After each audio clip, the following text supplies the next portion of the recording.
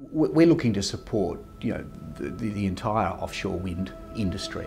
So what we've done by creating the Offshore Wind Fund, we're bringing capital into the operating asset end of that market.